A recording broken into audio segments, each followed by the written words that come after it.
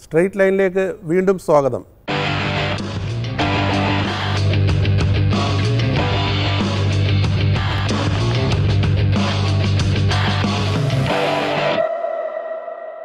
സൂസാപ്പാക്യം തിരുമേനി അന്ന് വളരെ അനുകൂലമായിട്ടുള്ള നിലപാടെടുത്തു. ഭയങ്കര അനുകൂലമായിരുന്നു. അദ്ദേഹത്തിൻ്റെ നമ്മളെ സപ്പോർട്ട് ചെയ്തുള്ള വീഡിയോസ് ഇപ്പോഴും ഞങ്ങളുടെ കയ്യിലുണ്ട്. ആ ആൾ വന്ന് ശശി തരൂരുമായിട്ട് സംസാരിക്കുന്നു. അപ്പോൾ അദ്ദേഹം പറഞ്ഞു എൻ്റെ പേര് ഗൗതം അദാനിയാണ്. അത് ശരിക്കും അന്നേരം ശശി തരൂരാണ് അതിൻ്റെ ബീജം ഇട്ടത്. അതേസമയത്ത് KV തോമസ് ആണെന്ന് അദ്ദേഹം അവകാശപ്പെടുന്നുണ്ട്. അദാനിയെ കൊണ്ടുവന്നു ഒട്ടുമല്ല. അല്ല, അതിൽ പ്രധാന വില്ലനായിട്ട് നിൽക്കുന്ന ചൈന തന്നെ ആയിരിക്കും. അവർക്കാണ് ശ്രീലങ്കയിലുള്ള ഇൻവെസ്റ്റ്മെന്റ്. അവരാണ് കൊളംബോയിൽ നന്നായി ഇൻവെസ്റ്റ് ചെയ്തിട്ടുണ്ട്. ചൈനയ്ക്ക് പറ്റിയ ഒരു പ്രോബ്ലം ഈ ആക്ച്വലി ചൈനയുടെ ഒരു വിശ്വാസ്യത കുറവ് വരാനുള്ള കാരണം ഈ കോവിഡാണ്. പക്ഷേ ഈ വന്ന പടങ്ങൾ ഒരിക്കലും നമ്മൾ ഇമാജിൻ ചെയ്യാത്ത ഒരു രീതിയിലുള്ള ഒരു ഫണ്ട് വന്നു. ഒരു അക്കൗണ്ടിനകത്ത് 11 കോടി, വേറൊരു അക്കൗണ്ടിനകത്ത് 8 കോടി.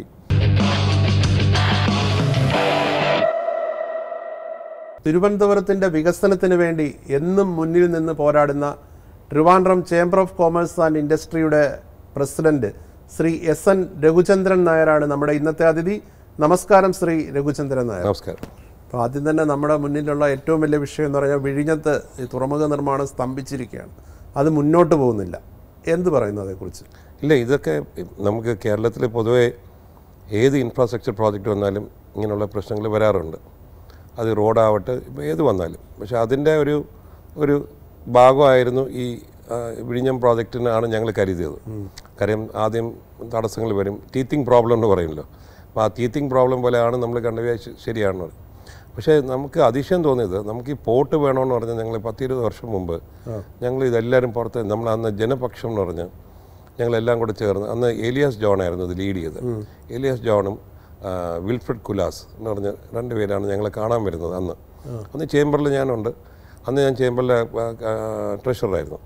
അപ്പം വന്ന് കണ്ട് പറഞ്ഞു നമുക്ക് എന്തെങ്കിലും ചെയ്യണം, തുറമുഖത്തിന് വേണ്ടി. തുറമുഖം അന്ന് നമ്മൾ വിഴിഞ്ഞം ഭാഗം. അപ്പം ഇതെങ്ങനെ ചെയ്യാമെന്ന് നമ്മൾ പബ്ലിക് പോർട്ട് ആക്കാമെന്ന് പറഞ്ഞ് ഞങ്ങളെല്ലാം കൂടെ പോയി രജിസ്റ്റർ ചെയ്തു. ഒരു കമ്പനി രജിസ്റ്റർ ചെയ്തിട്ട് പബ്ലിക് പോർട്ട് എന്ന് പറഞ്ഞാൽ പബ്ലിക് ഷെയർ എടുത്തിട്ട് പോർട്ട് ഉണ്ടാക്കുകയാണ്.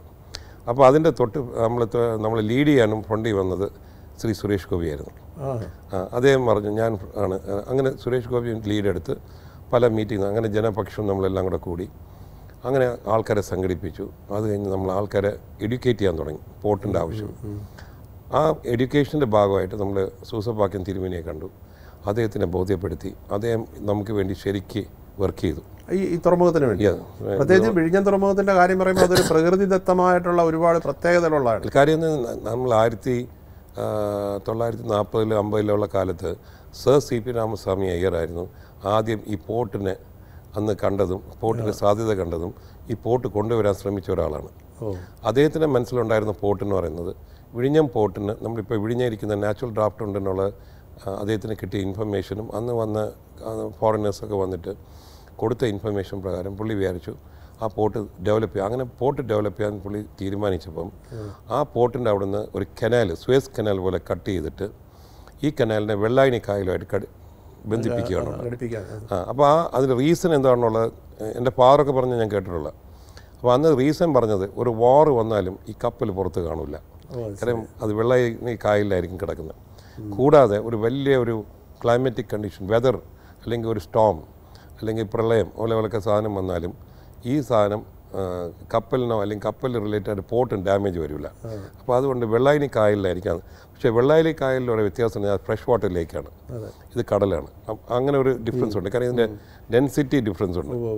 അതൊക്കെ പുള്ളി അന്ന് ആ കാലഘട്ടത്തിലൊക്കെ ആലോചിച്ച് പഠിച്ച് വെച്ചുകൊണ്ടിരിക്കുമ്പോഴാണ് അദ്ദേഹത്തിന് ഇവിടെ നിന്ന് പോണ്ടി വന്നത്. അപ്പോൾ അതോടെ അത് ഡെഡായി. ഇപ്പോൾ ഈ സൂസാപ്പാക്യം തിരുമേനി അന്ന് വളരെ അനുകൂലമായിട്ടുള്ള നിലപാടെടുത്തു. ഭയങ്കര അനുകൂലമായിരുന്നു. അദ്ദേഹത്തിൻ്റെ നമ്മളെ സപ്പോർട്ട് ചെയ്തുള്ള വീഡിയോസ് ഇപ്പോഴും ഞങ്ങളുടെ കയ്യിലുണ്ട്.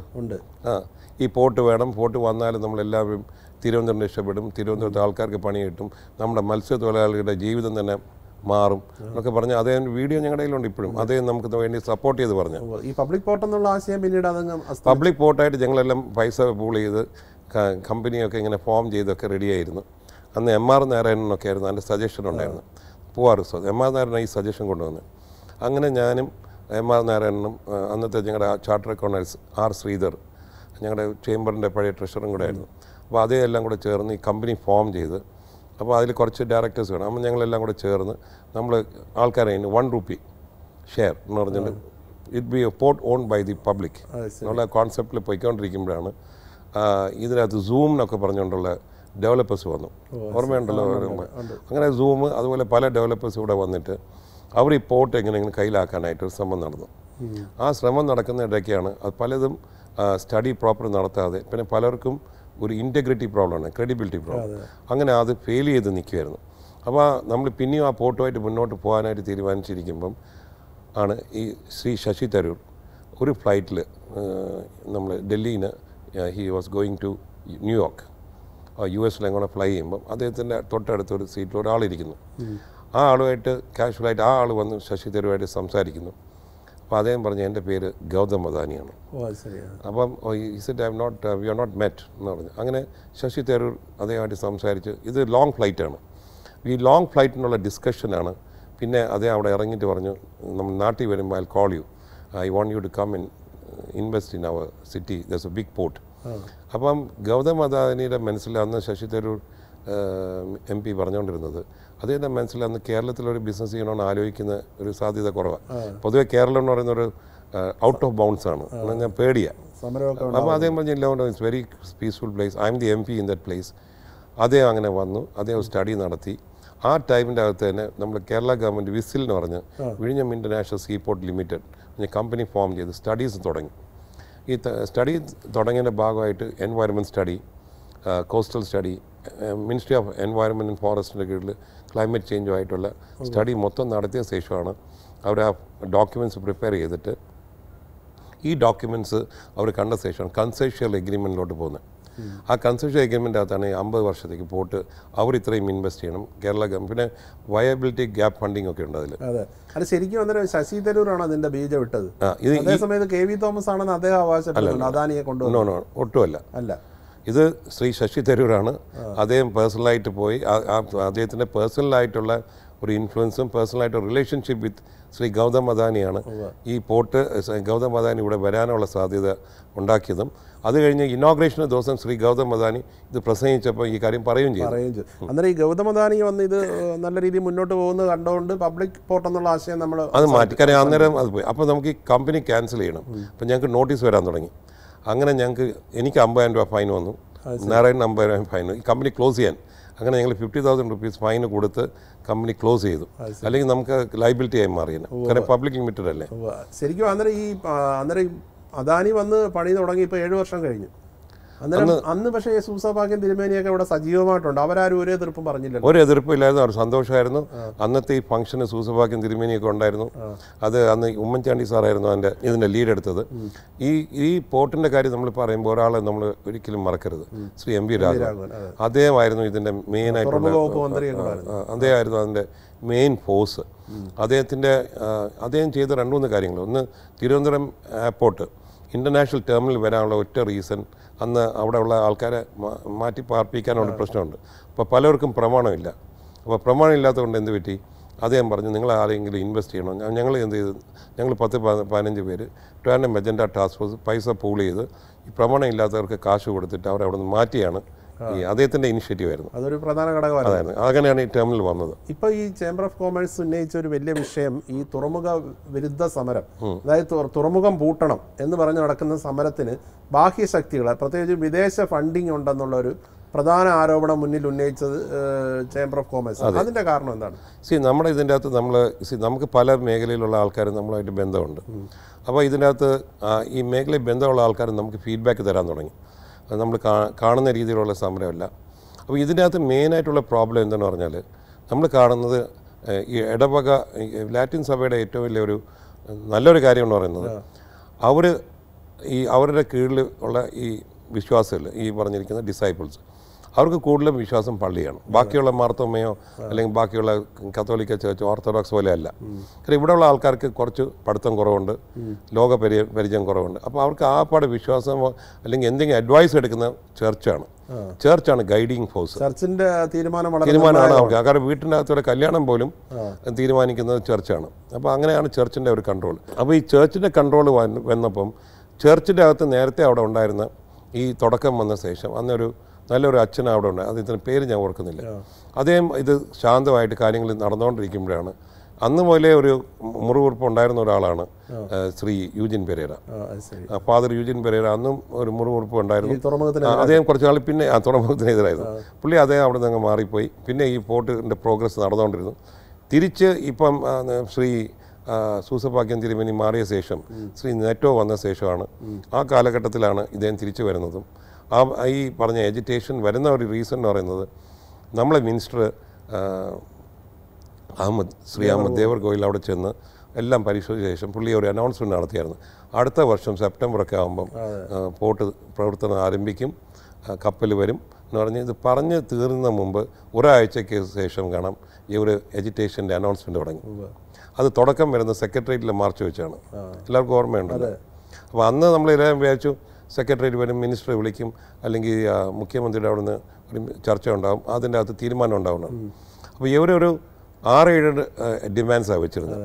അപ്പോൾ ഡിമാൻഡ്സിന് ചിലതൊക്കെ ജെന്യുവൻ ഡിമാൻഡ്സാണ്, ഇതിൽ ഒന്നും തെറ്റായിട്ടൊന്നും പറയാനില്ല. പക്ഷെ ഞങ്ങൾക്ക് പിന്നെ ഈ സമരം ഇങ്ങോട്ട് വന്നപ്പോൾ ഞങ്ങൾക്കും തോന്നുന്നു ഈ ഡിമാൻഡ്സ് എന്ന് പറഞ്ഞാൽ കാൽക്കുലേറ്റഡ് ഡിമാൻഡ്സാണ്. അവർ പറയുന്ന ഒരു പ്രധാന കാരണം തീരശോഷണം ഈ തുറമുഖ നിർമ്മാണത്തിലൂടെ ഉണ്ടാകുന്നു. പക്ഷേ അത് സയന്റിഫിക് സ്റ്റഡിയിലൂടെ ഇല്ലാന്ന് തെളിയിച്ചു. രണ്ടാമത്തെ കാര്യം ഇവർ അന്ന് പബ്ലിക് ഹിയറിംഗ് ഞാനും പോയിരുന്നു, ഭയങ്കര ബഹളമായിരുന്നു. പബ്ലിക് ഹിയറിംഗിന് ശേഷം പബ്ലിക് ഹിയറിംഗ് നടത്തുന്നത് സെൻട്രൽ ഗവൺമെൻറ്. ഹിയറിംഗ് നടത്തിയ ശേഷം ഇത് അവർ റിപ്പോർട്ട് ചെയ്ത് നാഷണൽ ഗ്രീൻ ട്രൈബ്യൂണൽ. അപ്പോൾ അവിടെ ഇത് പോകുമ്പം നമ്മുടെ ഇവിടുന്ന് ഉള്ള പോർട്ടിന് എതിരായിട്ടുള്ള ആൾക്കാരും അതിൻ്റെ അകത്ത് ബാക്കിൽ കുറച്ച് റിസോർട്ടുകാരും ഉണ്ട് കേട്ടോ. ഇപ്പോൾ റിസോർട്ടുകാരും കൂടെ വെച്ചിട്ടാണ്, നല്ല വക്കീലൊക്കെ വെച്ചിട്ടാണ് ഇത് ഫൈറ്റ് ചെയ്തത്. പലരുടെയും പേരിലൊക്കെയുള്ള കേസ് സുപ്രീം കോടതി നടത്തിയത് വേറെ ആൾക്കാർ. ഇവരെ മൊത്തം എനിക്ക് ഒരിക്കലും നമ്മൾ ഇത് കംപ്ലീറ്റ് മത്സ്യത്തൊഴിലാളികളാണ് ഇതിൻ്റെ പുറകിൽ പറയുന്നത്. മത്സ്യത്തൊഴിലാളികൾ പൊതുവെ വളരെ സമാധാന പൊതുവെ നല്ല ആൾക്കാരാണ്. ഇപ്പം തന്നെ ഈ കഴിഞ്ഞ ഓക്കി കാലത്തൊക്കെ അവരെല്ലാം നമ്മളെ സഹായിച്ചു, ഓക്കി കാലം പ്രളയത്തിന്. പക്ഷേ ഈ വിശ്വാസത്തെ ചില ആൾക്കാർ, ഏതാനും ചിലർ മുതലെടുത്തു. ഇവരെ ഇച്ചിരി തെറ്റിദ്ധരിപ്പിച്ചു, മുതലെടുത്തു. അവരെ കംപ്ലീറ്റ് റോങ് ആയിട്ടുള്ള ഇംപ്രഷൻ കൊടുത്തു.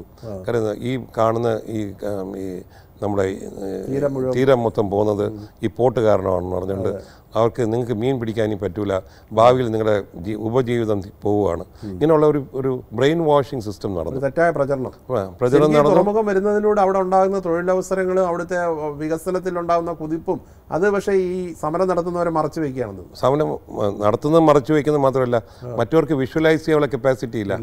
ഇപ്പം യാത്ര ചെയ്തുള്ളവർക്കല്ലേ ഒരു പോട്ട് എങ്ങനെ വന്നാൽ എങ്ങനെ ആയിരിക്കും എന്ന് അറിയുന്നത്. അപ്പോൾ ഇവർ യാത്ര ചെയ്യാത്ത ആൾക്കാരാണ്. ഇവർ കംപ്ലീറ്റ് ഡിപ്പെൻഡ് ചെയ്യുന്നത് ഒരു ചർച്ചാണ്. ചർച്ച് കൊടുക്കുന്ന ഇൻഫർമേഷൻ അവർക്കറിയാം. അപ്പോൾ ആദ്യം ചർച്ച് പറഞ്ഞു ഇത് വരുമ്പം ഭയങ്കര സംഭവമാണെന്ന് പറഞ്ഞു. ഇവരെല്ലാം കൂടെ രസം എന്നറിയാം, ഈ പറഞ്ഞ പോട്ട് വേണമെന്ന് പറഞ്ഞുകൊണ്ട് ഒരു ബോട്ട് റാലി ഞങ്ങൾ നടത്തി. 2000 കൂടുതൽ ബോട്ട് കടലിൽ ഇറക്കി. ഞാൻ, സുരേഷ് ഗോപി, ശ്രീ ഏലിയാസ്, ശ്രീ കുലാസ്, ഇങ്ങനെയുള്ള ആൾക്കാരെല്ലാം ആ ബോട്ടിൽ കയറി ഡീപ്പ് സീയിൽ പോയി. ആ ഡീപ്പ് സീ പോയി അന്ന് നമ്മൾ ഇവർക്കെല്ലാം ഫുഡ് കൊടുത്തു, പാക്കറ്റ്സ് ആയിട്ട് ഫുഡ് കൊടുത്തു. നമ്മുടെ കൂടെ ആയിരുന്നു. അവിടെ നമ്മുടെ ഫുൾ ടീം, പൂന്തറ ഏരിയ, അടിമാലിത്തുറ, ഇവരെല്ലാം കൂടെ വലിയൊരു ബോട്ട്. ഐ തിങ്ക് ഇങ്ങനെ ഒരു ബോട്ട് റാലി നടന്നു കാണത്തില്ല. ആ ബോട്ട് റാലിയിലാണ് ആക്ച്വലി സുരേഷ് ഗോപിക്ക് സൺസ്ട്രോക്ക് വരുന്നത്. കടലിൽ പോയിട്ട് ഇതടിച്ച് സൺസ്ട്രോക്ക് വരുന്നത്. ഈ പുള്ളി എടുത്ത എഫേർട്ടിന് നമുക്ക് പറയാതിരിക്കാൻ ഭയങ്കര. പല ആവശ്യങ്ങളും ഗവൺമെൻറ് അംഗീകരിച്ചു കഴിഞ്ഞു. പക്ഷേ തുറമുഖം പൂട്ടണം എന്നുള്ള ഇപ്പോൾ 7 വർഷം കഴിഞ്ഞു, 4000-ലധികം കോടി രൂപ ചിലവാക്കി, 500 ആൾക്കാർ അവിടെ ദിനംതോറും പണിയെടുക്കുന്നു. ഇത് പെട്ടെന്ന് പൂട്ടണം എന്നുള്ള ഇവർ പറയുന്നതിന് പിന്നിൽ ഈ വിദേശത്തുള്ള ഇപ്പോൾ ചില തുറമുഖ ലോബികളെ കുറിച്ച് പറയുന്നുണ്ട്. അതുപോലെ ഈ വിഷയത്തിൽ ഇപ്പോൾ ഒരു സമരം നടക്കുന്നതിനെതിരെ വഴിത്തിരിവായി മാറിയത് ചേംബർ ഓഫ് കോമേഴ്സ് ആഭ്യന്തരമന്ത്രിക്ക് കൊടുത്ത പരാതിയുമാണ്. അതൊന്ന് വിശദീകരിക്കാം. അല്ല, അതിൽ പരാതി കൊടുക്കേണ്ടി വന്നത് സുപ്രീം കോർട്ട് തന്നെ പറയുന്നുണ്ട് that this port is of very important to the nation. Supreme കോടതി വിധിയുണ്ട്. അപ്പോൾ അന്നേരം സുപ്രീം കോടതി ജഡ്ജ് ജസ്റ്റിസ് താക്കൂറാന്ന് തോന്നുന്നു, അദ്ദേഹം അതിൻ്റെ അത് വ്യക്തമായിട്ട് പറഞ്ഞിട്ടുണ്ട് that just for the sake of some Fisher Fox a port cannot be denied and this is required for the country. കാരണം നമുക്ക് ഇവിടെ മദർഷിപ്പ് ഈ കൺട്രിയിൽ വരുന്നില്ല. ഒരു മദർഷിപ്പ് വരാൻ വേണ്ടി കിട്ടിയ ഒരു ഓപ്പർച്യൂണിറ്റിയാണ്. ആ ഓപ്പർച്യൂണിറ്റി ഇല്ലാതാക്കാനുള്ള ശ്രമത്തിന് സുപ്രീം കോടതി കൂടെ നിന്നില്ല. അപ്പോൾ അന്നേരം വന്നപ്പം അവിടെ മുതൽ ബാക്കി സ്ഥലത്ത് ആർക്കാ ഇത് വരുന്ന ഈ മദർഷിപ്പ് വരുന്ന ഒരു കൺട്രി, പോകുന്നൊരു കൺട്രീന് ഷിപ്പ് മാറി ഇങ്ങോട്ട് വരുമ്പം ആർക്കൊക്കെയായി മദർഷിപ്പ് കിട്ടുന്ന അവർക്കല്ലേ എപ്പോഴും പ്രശ്നമുള്ളത്. അതിനകത്ത് മെയിനായിട്ടുള്ള വരുന്ന ചൈന ഭയങ്കര ഇൻവെസ്റ്റ്മെൻറ്റ് കൊളംബോയിൽ നടത്തി. ദുബായ് പോർട്ടിന് ഏറ്റവും വലിയ റവന്യൂ എന്ന് പറഞ്ഞാൽ ജബൽ അലി പോർട്ടെല്ലാം ഏത് പോർട്ട് ലോകത്ത് എവിടെ നോക്കിയാലും പോർട്ട് വരുന്ന ശേഷമാണ് സിറ്റി വളരുന്നത്. ഇപ്പോൾ നമ്മൾ കേരളത്തിൽ ഇപ്പോൾ നമ്മൾ നോക്കുമ്പം എല്ലാവരും പറയും കേരളം എന്ന് പറയുമ്പോൾ ആൾക്കാർ മനസ്സിലാക്കുന്ന കൊച്ചിയാണ്. കാര്യം കൊച്ചി എന്തുകൊണ്ടാണ്? കാരണം കൊച്ചി വരാനുള്ള കാരണം ഇറ്റ്സ് എ പോർട്ട്. ആ പോർട്ടിൻ്റെയും ആ വാട്ടർ ബേസും ആണ് ആ സിറ്റി വളർന്നത്. അപ്പം ഇവിടെ ഒരു പോർട്ട് വരുമ്പം ആ പോർട്ടിൻ്റെ ഇമ്പാക്റ്റ് എന്തായിരിക്കണം, പോർട്ടിൻ്റെ ഇക്കണോമിക് ആക്ടിവിറ്റി എന്തായിരിക്കണം എന്നുള്ള ഈ പോർട്ട് നടത്തുന്നവർക്കൊക്കെ അറിയാം. അപ്പോൾ സലാല ഇഷ്യൂ ആയി. സലാലക്കാർക്കറിയാം. അവർക്ക് സലാലയിൽ പോർട്ട് കെട്ടിയപ്പം ദുബായ്ക്കാർക്ക് കുറച്ച് പങ്കുണ്ടായിരുന്നു, അവർ പോർട്ട് വരാതിരിക്കാൻ. പിന്നെ സിംഗപ്പൂർ. അപ്പോൾ ഇതിൽ റീസൺ എന്തെന്ന് പറഞ്ഞാൽ നമ്മുടെ 10 നോട്ടിക്കൽ മൈൽസേ ഉള്ളൂ നമ്മുടെ കരയിന് ഈ ഇൻ്റർനാഷണൽ സീ റൂട്ട്. അപ്പോൾ നമുക്ക് ഇവിടെ നിന്നാൽ ഒരു ഇൻ്റർനാഷണൽ സീ ലൈനർ പോകുന്ന കാണാം. ഇത്രയും അടുത്ത് കിടക്കുന്ന ഒരു സീ റൂട്ട്, അത് ഒരു മദർഷിപ്പും കൂടെ വരാൻ തുടങ്ങുമ്പം it will change the whole economic scene. ഇതിൻ്റെ ബ്ലൂ ഇക്കണോമി എന്ന് പറഞ്ഞ സാധനം പതുക്കെ ഇങ്ങോട്ടാവും. കേരളത്തിന് 590 കിലോമീറ്ററാണ് കോസ്റ്റ്. അപ്പം ബ്ലൂ ഇക്കണോമി എന്ന് പറഞ്ഞാൽ ഇന്ത്യയുടെ മൊത്തം cost ലൈനുണ്ട്. Plus blue economy is going to B A big revenue spinner. ഇനി വരാൻ പോകുന്ന കാലത്ത് മൊത്തം റവന്യൂ സ്പിന്നറായി വരാൻ പോകുന്നത് ബ്ലൂ ഇക്കണോമിയാണ്. അതുകൊണ്ടാണ് ഈ തുറമുഖ ലോബികൾ എതിർക്കാൻ പ്രധാന കാരണം. ഏറ്റവും എതിർക്കാനുള്ള കാരണം അതാണ്. അതിലെ പ്രധാന വില്ലനായിട്ട് നിൽക്കുന്ന ചൈന തന്നെ ആയിരിക്കും. ചൈനയാണ്. ശ്രീലങ്കയിലുള്ള ഇൻവെസ്റ്റ്മെന്റ് അവരാണ്. കൊളംബോയിൽ നന്നായി ഇൻവെസ്റ്റ് ചെയ്തിട്ടുണ്ട്. ചൈനയ്ക്ക് പറ്റിയ ഒരു പ്രോബ്ലം ആക്ച്വലി ചൈനയുടെ ഒരു വിശ്വാസ്യത കുറവ് വരാനുള്ള കാരണം ഈ കോവിഡാണ്. അപ്പോൾ ലോകം മൊത്തം ചൈനയുടെ അടുത്തുള്ള ഒരു വെറുപ്പ് തുടങ്ങി. കാരണം കോവിഡ് വന്നത് അവരുടെ ലാബിന് തുടങ്ങിയാണ് നമ്മളെല്ലാം അനുഭവിച്ചത്. അപ്പോൾ അതിൻ്റെ കൂടെ ചൈന നന്നായി വെല്ലായിട്ട് ഇൻവെസ്റ്റ് ചെയ്തു ഇവിടെ ഈ കൊളംബോയിൽ. അപ്പോൾ ആ പോർട്ട് കൂടെ വലുതായിട്ട് അവിടെ കയറി വന്നു കഴിയുമ്പം ചൈനയുടെ കൺട്രോൾ ആവും ടോട്ടൽ ഷിപ്പിംഗ്. ഇന്ത്യയോടുള്ളൊരു വിദ്വേഷം. പിന്നെ രണ്ടാമത്തെ കാര്യം ഡിഫൻസ് സ്ട്രാറ്റജി ഉണ്ട്. കാരണം ഡിഫൻസ് ആയിട്ട് നമ്മൾ കിടക്കുന്ന ഏറ്റവും അടുത്ത് കിടക്കുന്നത് കൊളംബോ ആണ്. പിന്നെ ഈ പോർട്ട് ഡിഫൻസ് ആയിട്ട് ഡെവലപ്പ് ചെയ്താലും ചൈനയ്ക്ക് ദോഷമാണ്. ഡിഫൻസ് വൈസും നമുക്ക് ഈ പോർട്ട് ഇമ്പോർട്ടൻ്റ് ആണ്, സ്ട്രാറ്റജിക്കാണ്. അപ്പോൾ ചൈനയെ നോക്കിയപ്പം പതുക്കെ അവിടെ വന്നു. സെക്കൻഡ് തിങ്, ചൈനയ്ക്ക് വന്ന ഒരു പ്രോബ്ലം, ഈ ശ്രീലങ്ക ഒരിക്കലും അവർ എക്സ്പെക്ട് ചെയ്ത ഒരു പൊളിറ്റിക്കൽ ടെർമോയിൽ വന്നു. അപ്പോൾ അവരുടെ ആ പാടുള്ള ഇഷ്യൂസ്, കാര്യം പൊളിറ്റിക്കൽ ടെർമോയിൽ വന്ന എന്താണ്, ചൈനയിൽ എടുത്ത ലോണൊക്കെയാണ് അവരെ കുഴപ്പിച്ചത്. അവർ അതിനകത്ത് വിട്ടുപോയി. പിന്നെ അവിടെ നിന്ന് വന്നപ്പോൾ നമ്മൾ നോക്കി ഇത് എവിടെ നിന്നാണ് ഫണ്ട് വരുന്നത്, നമുക്ക് ഒരു പിടിയും കിട്ടുന്നില്ല. അപ്പോൾ അങ്ങനെ ഇരിക്കുമ്പോൾ നമ്മളെ ഈ തുറമുഖത്തിന് എതിരായിട്ട് സമരം ചെയ്യുന്ന ഈ പള്ളിക്കാർ തന്നെ ഒരു വീഡിയോ വിട്ടായിരുന്നു. ആ വീഡിയോ വിട്ടിട്ട് പറഞ്ഞു, നമ്മളെ ദുബായിനുള്ള നമ്മളെ ചങ്ങാതികളൊക്കെ വരുന്നു, ഭയങ്കരമായിട്ടുണ്ട്, ദുബായ് ഷേക്ക് പണം കൊടുത്ത് വിട്ടിരിക്കുകയാണ്, വലിയൊരു തുക. അങ്ങനെ നീട്ടി അവർ ഓപ്പണായിട്ട് അത് വലിയ കൊട്ടിഘോഷിച്ചു. അവിടെ തന്നെ ഫസ്റ്റ് തുമ്പ് അവിടെ കിട്ടി. ഏത് ക്രൈമിനും എപ്പോഴും ഒരു തുമ്പ് എവിടെയും കിട്ടും. ഈ തുമ്പ് വെച്ചാണ് നമ്മൾ പിന്നെ ബാക്കിൽ അന്വേഷിച്ച് പോയപ്പോൾ കാണാം 10ഓളം NGOs ഈ കോസ്റ്റിന് വേണ്ടി വർക്ക് ചെയ്യുന്നുണ്ട്. കോസ്റ്റിന് ഫിഷർ ഫോക്സ് അല്ലെങ്കിൽ കോസ്റ്റൽ വാച്ച് മറ്റേന്ന് പറഞ്ഞ് 10-12 പേര് കാണും. 12 NGOs ഈ ഒരു ഇട്ടാവട്ട സ്ഥലത്തിന് വേണ്ടി വർക്ക് ചെയ്യണം. മേ ബി ബാക്കി സ്റ്റേറ്റിലെ ബാക്കിയുള്ള ഒരു കോസ്റ്റും കാണും, പക്ഷേ ഇത് ബേസ് ചെയ്ത് കേരളത്തിലാണ്. അപ്പോൾ ഈ പറഞ്ഞെനിക്ക് ഇത്രയും NGOs വർക്ക് ചെയ്യാനുള്ള എന്താണ് സ്കോപ്പ് ഉള്ളത് ഇവിടെ എന്ന് ഞങ്ങൾ ആലോചിച്ചു. അപ്പം പിന്നെ നോക്കി ഇവർക്ക് ആദ്യം ഫണ്ടിങ് വരുന്നുണ്ട്. അപ്പം ഈ ഫണ്ടിങ് വരുന്നുണ്ടുള്ള ഒരു ഇത് വരാനുള്ള കാരണം, നമ്മൾ ഒരു EDയുടെ ഒരു അന്വേഷണം വന്നപ്പം ബിലീവേഴ്സ് ചർച്ചിൻ്റെ പുറകെ പോയി.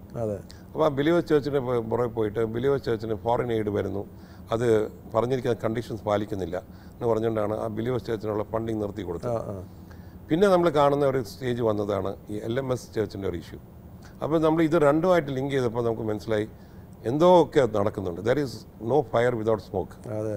അപ്പോൾ നമ്മൾ തിരക്കി പോയപ്പം അന്നേരം കാണാൻ നമ്മൾ ഇതിൻ്റെ അകത്ത് കുറേ ഡീറ്റെയിൽസ് കിട്ടി. ഒരു പെർട്ടിക്കുലർ NGO, ഇപ്പോൾ അവരിത് ഈ കിട്ടുന്ന പണം മൊത്തം പോർട്ടിൻ്റെ എതിരായിട്ട് ഓപ്പറേറ്റ് ചെയ്യുന്നവരോ അല്ലെങ്കിൽ ആൻറ്റി നാഷണലാണ് ഞാൻ പറയത്തില്ല, പക്ഷേ ഈ വന്ന പടങ്ങൾ ഒരിക്കലും നമ്മൾ ഇമാജിൻ ചെയ്യാത്ത ഒരു രീതിയിലുള്ള ഒരു ഫണ്ട് വന്നു. ഒരു അക്കൗണ്ടിനകത്ത് 11 കോടി, വേറൊരു അക്കൗണ്ടിനകത്ത് 8 കോടി, ഇങ്ങനെ ഡീറ്റെയിൽസ് വന്നു. അപ്പം നമ്മൾ വിചാരിച്ചു four what this is being spend. ഇപ്പോൾ ഇവർ കിട്ടിയ തുക മൊത്തം ഈ മത്സ്യത്തൊഴിലാളിക്ക് വേണ്ടി സ്പെൻഡ് ചെയ്താൽ ഇവർക്ക് ഇത്രയും പ്രോബ്ലം വരേണ്ട കാര്യമില്ല. കാരണം അതിനു വേണ്ടിയല്ലേ ഇവർ കളക്ട് ചെയ്യുന്നത്. അപ്പോൾ നമ്മൾ വിചാരിച്ചു ശരി ഇതിൻ്റെ ഇനി ആർക്ക് കൊടുക്കാം, ഇങ്ങനെ ഒരു ഡീറ്റെയിൽ കിട്ടിയാൽ നമുക്ക് എന്ത് ചെയ്യാൻ പറ്റും, നമുക്ക് സ്റ്റേറ്റ് ഗവൺമെൻറ് കൂടെ. അപ്പോൾ സ്റ്റേറ്റ് ഗവൺമെൻറ് പെർവ്യൂവിൽ വരുന്നത്, കാര്യം ഇത് ഫോറിൻ റെമിറ്റൻസ് ആണ്. അപ്പോൾ നമ്മൾ തീരുമാനിച്ചു this should be inform to the centre. അപ്പോൾ ഇത് being A national importance പോർട്ടും ഡിഫൻസിലി strategic ആയതുകൊണ്ട് ഞങ്ങൾ അതിനെ തീരുമാനിച്ചു will send A letter to the home minister of India, Shri Amit ഷായ്ക്ക് home മിനിസ്റ്ററിന് തന്നെ അയച്ചു. ഡീറ്റെയിൽസ് പറഞ്ഞു, ഇങ്ങനെ സുപ്രീം കോർട്ടിൽ അവിടെ ഒബ്സർവേഷൻസ് ഇതാണ്, ഇങ്ങനെ പല ഒബ്സർവേഷൻസ് ഉണ്ട്. പിന്നെ ഇതിൻ്റെ അകത്ത് ലാസ്റ്റ് വന്നിരിക്കുന്നത് പോർട്ട് തുടങ്ങിയ സമയത്തും ഇതുവരെ വലിയ പ്രശ്നമൊന്നും ഇല്ലാതെ പോയി. Suddenly one fine morning there is an agitation starting. And ഈ എജിറ്റേഷൻ്റെ അകത്ത് കൂടംകുളം പ്രോജക്റ്റിലുള്ള ഉദയകുമാർ പുള്ളി ഇൻവോൾവ് ചെയ്തിരിക്കുന്നു, പുള്ളി വന്നിരിക്കുന്നു. കൂടംകുളത്താണ് അദ്ദേഹത്തിന് ഒരുപാട് ഫണ്ട് കിട്ടിയെന്നുള്ള വലിയ വിഷയമാണ്. അത് ഫണ്ട് കിട്ടി, അത് നമ്മളെ പ്രൈം മൻമോഹൻ സിംഗ് ആണ് അന്ന് ഇതിനടുത്ത് ഒഫീഷ്യലാക്കിയതും അതിനകത്ത് അന്വേഷണമൊക്കെ വന്നു. അപ്പോൾ ഇങ്ങനെയുള്ള ഒരേ കാറ്റഗറിയിലുള്ള ആൾക്കാർ ഒരുമിച്ച് മീറ്റ് ചെയ്യുമ്പം എന്തോ കാര്യങ്ങളുണ്ടെന്നുള്ളതുണ്ട്. അപ്പോൾ നമ്മൾ ഈ ഡീറ്റെയിൽസ് എടുത്ത് അക്കൗണ്ട് ഡീറ്റെയിൽസും വന്ന വർഷങ്ങളൊക്കെ ഡീറ്റെയിൽസ് അയച്ചു കൊടുക്കും. നമ്മൾ പറഞ്ഞ് ഇത് ഒത്തൻറ്റിക് ആണോ ഇല്ലോ ഞങ്ങൾക്ക് അറിയത്തില്ല, ഇത് ഞങ്ങൾക്ക് വന്നിരിക്കുന്ന ഡീറ്റെയിലാണ്. V request U to carry out N enquiry and find out from where the sources of this income. ഈ ഇൻകം വന്ന സോഴ്സ് പറയുക, ഇവരടുത്ത് ചോദിക്കുക, ഈ കിട്ടിയ പണം എന്തിനൊക്കെ സ്പെൻഡ് ചെയ്യുക, ഇത്രയും മാത്രം അറിഞ്ഞാൽ മതി. അപ്പോൾ അതിന് അവർ കണക്ക് കൃത്യമായിട്ട് തരാൻ പറ്റിയാൽ ശരി, ഇത് ഔട്ട് ഓഫ് ഇറ്റ്. കാര്യം ചിലപ്പോൾ അവർക്ക് ചെയ്യാൻ പറ്റുമായിരിക്കും, പക്ഷേ അന്വേഷണം ഉണ്ടാവാതിരിക്കാൻ പറ്റില്ല. അപ്പോൾ അങ്ങനെ വന്നപ്പോൾ എന്ത് പറ്റി, അവർ അവിടുന്ന് എനിക്കൊന്ന് നമ്മളെ കത്ത് പോയ ശേഷം പലപ്പോഴും നമ്മൾ അവിടുന്ന് പല ഡീറ്റെയിൽസ് ചോദിച്ചുകൊണ്ട് വന്നു. അപ്പോൾ അത് കഴിഞ്ഞ് നമ്മൾ പിന്നെ കാണുന്നത് അവർ അവിടുന്ന് ഇൻ്റലിജൻസ് ആൾക്കാർ ഓപ്പറേറ്റ് ചെയ്യാൻ തുടങ്ങി. ഐ ബി ഒക്കെ അന്വേഷണം വരാൻ തുടങ്ങി. എനിക്ക് ഐ ബിക്കാർ ഇവിടെ പോസ്റ്റ് ചെയ്തിട്ടുണ്ടെന്നൊക്കെ പറയുന്നുണ്ട്. അപ്പോൾ അവരവിടെ സ്ഥലത്ത് വന്നു. അവർ ഇതിൻ്റെ ഇടയ്ക്ക് ആൾക്കാരുടെ ഇടയ്ക്ക് നിൽക്കുന്നുണ്ട്, നമുക്ക് പോലും അറിയത്തില്ല. അവരെ കയ്യിൽ ഡീറ്റെയിൽസ് കളക്ട് ചെയ്യും. അപ്പോൾ ഇങ്ങനെ ഓരോ ഡീറ്റെയിൽസ് വന്നപ്പം അപ്പോൾ അവർക്ക് മനസ്സിലായി. അപ്പം പല ഡീറ്റെയിൽസ് പൊങ്ങാൻ തുടങ്ങി, പുറത്തിങ്ങനെ വരാൻ തുടങ്ങി. ഇതിൻ്റെ ഹൈലൈറ്റ് എന്ന് പറയുന്നത് ഒരു സുപ്രഭാതത്തിനെ ഇവർ തിരുവനന്തപുരം സിറ്റി അങ്ങ് സ്തംഭിപ്പിച്ചു. 10 അടുത്ത് കംപ്ലീറ്റ് വന്ന് സമരം നടത്തി, റോഡ് ഉപരോധം നടത്തി. സർക്കാരും പോലീസും നോക്കി നിന്നു. ഞങ്ങൾക്ക് തന്നെ അതിശയമാണ്. ശ്രീ പിണറായി വിജയൻ ഭയങ്കര ഒരു വിൽ പവർ ഉള്ളതും കർശനമായിട്ട് നടപടിയെടുക്കുന്ന ഒരാൾ പോലും ഇതിലങ്ങ് ഉണ്ടായിരുന്നു. അപ്പോൾ ഞങ്ങൾ വിചാരിച്ചാൽ എന്ത് പറ്റി അദ്ദേഹത്തിന്? അദ്ദേഹം തോന്നുന്നത് അനുവദിക്കുന്നതല്ല. ഇവർ രാഷ്ട്രീയ പാർട്ടിയിൽ പോലും ഒരു റോഡ് ഉപദ്രവം നടത്തിയാലും ഒരു സൈഡ് തുറന്നു വിടും വണ്ടി പോകാനായിട്ട്. ഇത് അതുപോലും നടന്നില്ല. അതുപോലെ സർക്കാരും തുറമുഖത്തിന് വേണ്ടി നിൽക്കുകയാണല്ലോ. സർക്കാർ തുറമുഖത്ത് നിൽക്കുന്നു, സർക്കാരിൻ്റെ ഫണ്ടും ഇതിൽ ഇൻവോൾവ് ആണ്. മാത്രമല്ല അല്ലെങ്കിൽ നഷ്ടപരിഹാരം കൊടുക്കണം. അപ്പം ഞങ്ങൾ എന്ത് ചെയ്തു, 2 കാര്യം തീരുമാനിച്ചു. ഒരു ലെറ്റർ ശ്രീ ചീഫ് സെക്രട്ടറിക്ക് അയച്ചു. നമ്മൾ അയച്ചിട്ട് പറഞ്ഞു, സി വി അണ്ടർസ്റ്റാൻഡ് ദാറ്റ് ഇതിന് നിങ്ങൾ നഷ്ടപരിഹാരം കൊടുക്കണം, കോമ്പൻസേഷൻ കൊടുക്കണം. ഈ കോമ്പൻസേഷൻ നികുതി പണം അടച്ചതിന് കൊടുക്കാൻ പറ്റില്ല. കാര്യം this cannot be given from the revenue from the government. നിങ്ങളുടെ ഭാഗത്ത് നിന്ന് നിങ്ങൾ തന്നെ ഹൈക്കോടതിയിലൊരു കേസ് കൊടുത്തിട്ടുണ്ട്, പോപ്പുലർ ഫ്രണ്ടിലെ കേസിൽ. നിങ്ങൾ പറഞ്ഞിരിക്കുന്ന നഷ്ടം പോപ്പുലർ ഫ്രണ്ടുകാരന് ഈടാക്കി വേണം KSRTC കൊടുക്കാൻ. അതേ മാതൃകയിൽ പോയാൽ ഈ ഫണ്ട് ഇടവകക്കാരെയും പള്ളിക്കാരെയും ഈടാക്കുക, അല്ല പബ്ലിക് ഫണ്ട് എടുത്ത് കൊടുക്കാൻ പറ്റില്ല. അതിന് മറുപടി കിട്ടിയോ? ഇല്ല, കിട്ടിയില്ല.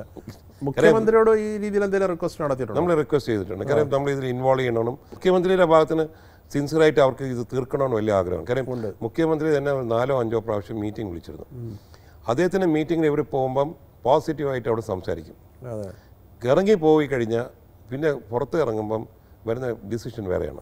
മുഖ്യമന്ത്രിക്കെതിരെ വളരെ മോശപ്പെട്ട വാക്കുകൾ. അതുപോലെ തിയോഡീഷ്യസ് എന്ന് പറഞ്ഞുകൊണ്ട് ഫാദർ, ഞാനൊരു ഇടതുപക്ഷക്കാരനൊന്നുമല്ല, പക്ഷെ തിയോഡീഷ്യസ് ഫാദർ ഒരു ഇൻ്റർവ്യൂവിൽ അല്ലെങ്കിൽ TV-യിൽ നമ്മൾ ക്ലിപ്പിംഗ് കണ്ടതാണ്.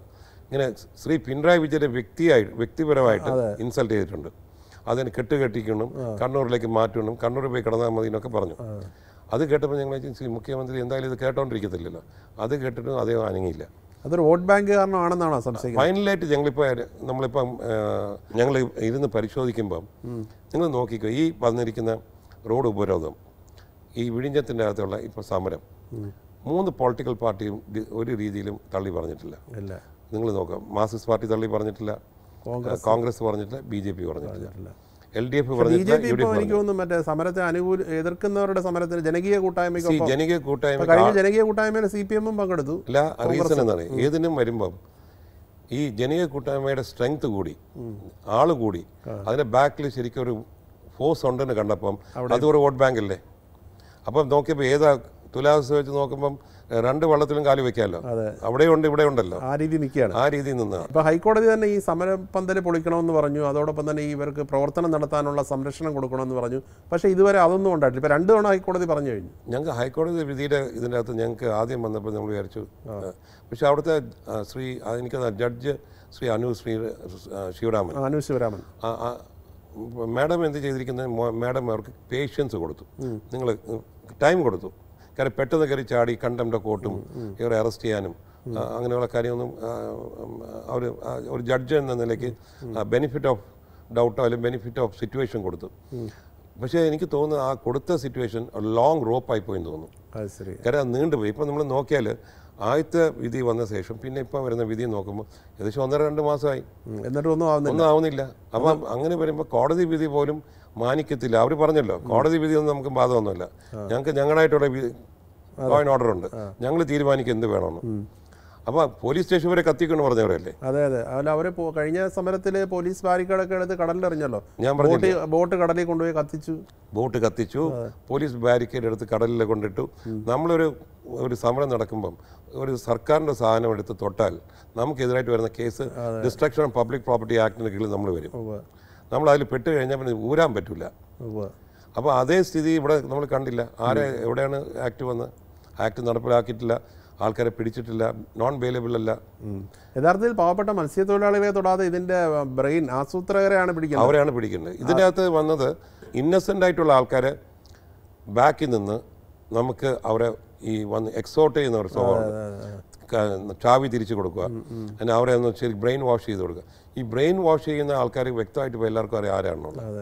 ഈ ബ്രെയിൻ വാഷ് ചെയ്യുന്ന വ്യക്തികളെ മാത്രം വന്ന് ചോദ്യം ചെയ്താൽ മതി, മൊത്തം കഥ പുറത്തു വരും. സമരം മൂലം ഇപ്പം അദാനി ഗ്രൂപ്പിന് തന്നെ ഓരോ ദിവസവും വലിയ രീതിയിലുള്ള തുക നഷ്ടമാവുന്നുണ്ട്. അത് പിന്നീടാകുമ്പോൾ സർക്കാർ കൊടുക്കേണ്ട സ്ഥിതിയിലേക്ക് കാര്യങ്ങൾ. ഇപ്പോൾ അദാനി ഗ്രൂപ്പ് ഏകദേശം 4000 കോടി രൂപ മുടക്കി. ടോട്ടൽ പ്രോജക്റ്റ് 7500 കോടി രൂപയാണ്. അപ്പം എന്നിട്ട് ഇതിൽ വേറൊരു കാര്യമുണ്ട് കേട്ടോ. ഈ RTI ബ്ലാക്ക് മെയിലേഴ്സ് എന്നൊരു ഗ്രൂപ്പുണ്ട്. നമ്മൾ ഈ നമ്മുടെ കപട പരിസ്ഥിതിവാദികളെ പോലെ ഈ കപട പരിസ്ഥിതിവാദികളാണ് ഈ കേസ് മൊത്തം കൊടുക്കുന്നത്. ഇത് പരിസ്ഥിതി പ്രശ്നമാണെന്ന് പറഞ്ഞത്. ഇവർ പറഞ്ഞ് ശംഖുവം ബീച്ച് പോയിന് കഴിഞ്ഞ 28-ാം തീയതി വൈകിട്ട് ഇതിൻ്റെ ഒരു സയൻറ്റിസ്റ്റ് ശംഖുവം ബീച്ചിൽ വന്ന് ആ കരയും കടലും തമ്മിലുള്ള അളന്നപ്പം 30 മീറ്റർ ഉണ്ട്. അപ്പം ശംഖുവം കടപ്പുറം തിരിച്ച് വന്നെന്നുള്ളതാണ് സത്യം. 30 മീറ്റർ തന്നെ അളന്നപ്പം കിട്ടി. വൈകിട്ട് 4:58 അളന്നിരിക്കുന്നത്. 28-ാം തീയതി കഴിഞ്ഞപ്പോൾ എത്ര ദിവസമായി? അപ്പം ഈ കടപ്പുറം മൊത്തം പോയി, നമുക്കവിടെ കടപ്പുറം പോലും ഇല്ല എന്ന് പറയുന്നതിനകത്ത് അതിൽ യാതൊരു കഴമ്പുമില്ല. കാരണം നമ്മൾ കന്യാകുമാരി പണ്ട് കടപ്പുറം ഉണ്ടായിരുന്നു. ഇന്ന് കന്യാകുമാരിയിൽ എവിടെ കടപ്പുറമുള്ള? അത് വിഴിഞ്ഞ ഹാബർ കൊണ്ടാണ്. വിഴിഞ്ഞ ഹാബറുമായിട്ട് ബന്ധമില്ലല്ലോ.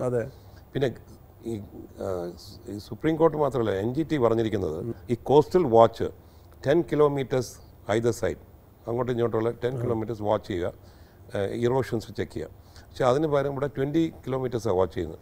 ഈ 20 കിലോമീറ്റേഴ്സ് വാച്ച് ചെയ്തിട്ട് എല്ലാ 6 മാസം കൂടുമ്പം ഇവരുടെ റിപ്പോർട്ട് വെബ്സൈറ്റിലുണ്ട്. അപ്പോൾ അതിൽ നോക്കുമ്പോൾ അവർ അങ്ങനെ അലാമിംഗ് ആയിട്ടുള്ള ഇഷ്യൂസ് ഒന്നും ഇല്ല. അതല്ല, അവർ വളരെ വിദഗ്ധരുടെ ഒരു വലിയ സംഘമാണ് അത് പരിശോധിക്കുന്നത്. ഇല്ല, ഇവർ പറഞ്ഞ ഒരാളും കൂടെ വേണം അതിൽ.